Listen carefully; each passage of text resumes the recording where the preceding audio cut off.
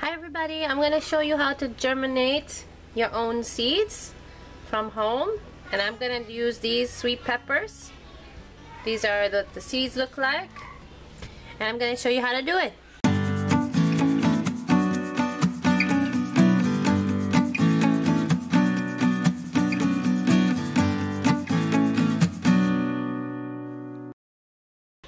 Okay, so what you're going to need is some paper towel.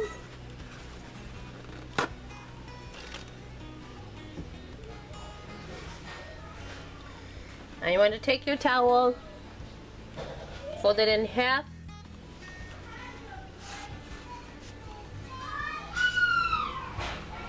and open it, and you're just going to place your seeds in the paper towel around the crease.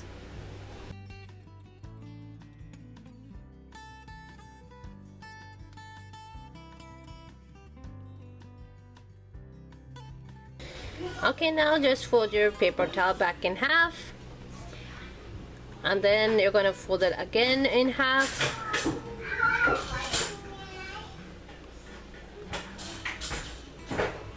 like that, and then we're going to place it inside a Ziploc bag.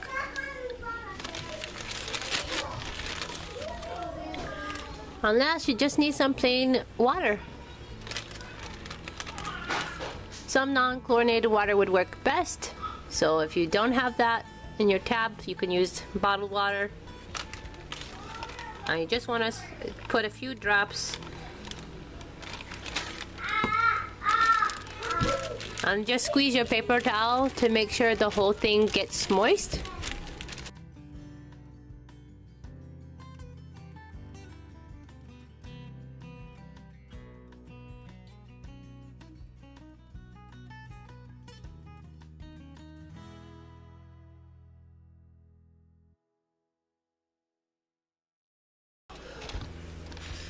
Right, there you have it. Now you don't have to close the bag, you can just leave it kind of open so air can circulate, and you can just leave this in a warm place because a warm air helps it to germinate, because these are peppers.